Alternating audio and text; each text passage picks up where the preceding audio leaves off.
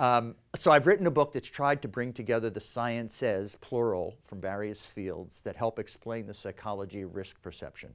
The name is How Risky Is It Really? Why Our Fears Don't Match the Facts. There's evidence from neuroscience, from what's called behavioral economics, why we make stupid choices about money, from the psychology of risk perception specifically, why do some risks feel scarier than others, from the sociology of what's called cultural cognition. All four of those fields brought together explain that it is intrinsic to the human animal that our perception of risk will be subjective. We will never all see the same facts the same way because you have your life experiences and we all have our own, right?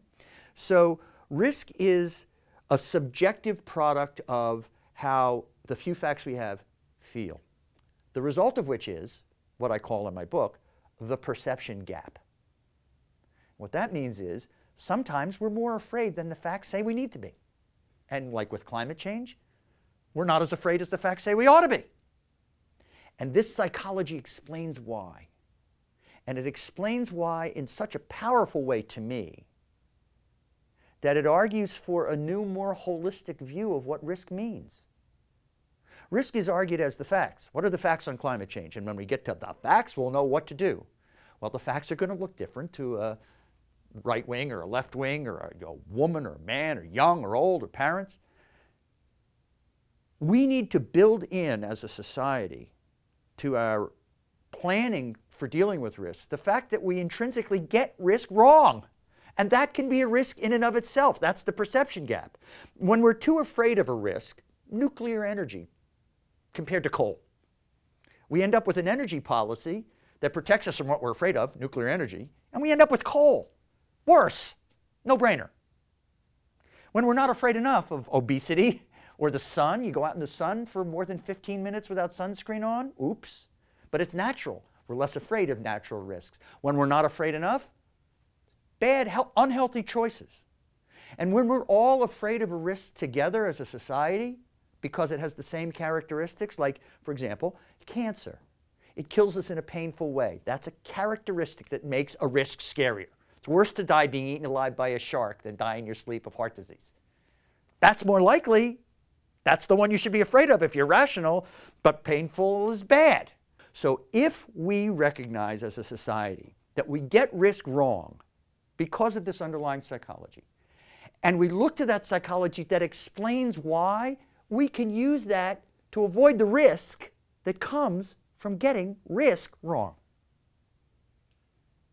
So for the liberal-conservative split, what's really interesting is liberal and conservative are really just surface labels for something that's underneath going on that's much more profound.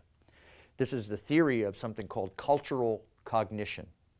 Cultural cognition posits that we shape our views so that they agree with the people like us, so that we get along with our tribe. It's important for us as social animals to have tribal cohesion. Helping the tribe helps our survival. You know, when the lion attacks, you're lion food. If we're all together, maybe you survive, right? So go Giants, go Red Sox, go America, go liberal, go conservative. Underneath, cultural cognition posits that tribe is defined by how we want society to be organized. So some of us want society to be organized in a way that's called individualist. We would think about them as libertarians politically, but basically they want society to mostly leave the individual alone. And on the other end of that continuum are people called communitarians. We're all in it together.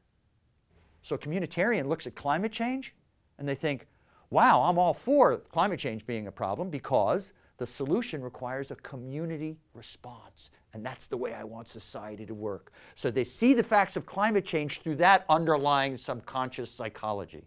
An individualist says, Kyoto, regulations, the Japanese and the French and the Germans telling me what to do? I disagree with climate change, which is not really what they're saying. They're saying if I agreed with climate change, society would operate in a way I don't like. So these liberal and conservative labels are labels for an underlying cultural cognition social worldview that makes us selectively pick the facts about a risk, that allows our opinion to conform with the people around us so that the tribe likes us and we get along with the tribe, and that feels safer. So what I've learned in studying this stuff is that I'm as dumb as the next guy, or shall I put it this way, dumb is a pejorative way. I'm as influenced by the emotional characteristics of the risk situation as the next guy. And I recognize that that's a danger. So for example, when I go driving, I put on a seatbelt. I know I'm about to engage in dangerous behavior, and I live in Boston, so it's particularly the case. Okay, I know that because of certain psychological characteristics, my judgments about risk might not be the best thing for my health.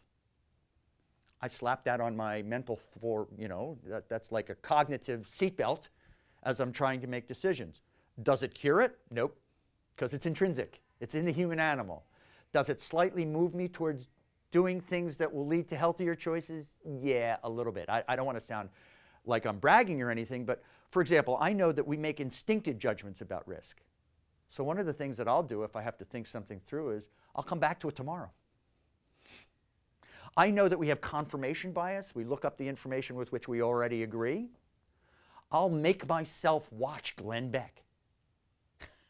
It hurts, but I'm going to tell myself that if I don't open my blinders up, it's in my best interest to open my blinders up, get multiple sources, take more time, recognize that the risks and benefits of a choice are swaying me to answer my cell phone when I'm driving, because it might be my wife calling or some cool job or something, and the benefit is outweighing the risk, but I could hit a tree. I know the psychology of risk perception tells me that risk and benefit is one of the characteristics that could lead me to make a dangerous choice. And I try to use that consciously as a seatbelt to protect myself as I make choices. I'm a little better at it, but not a hell of a lot.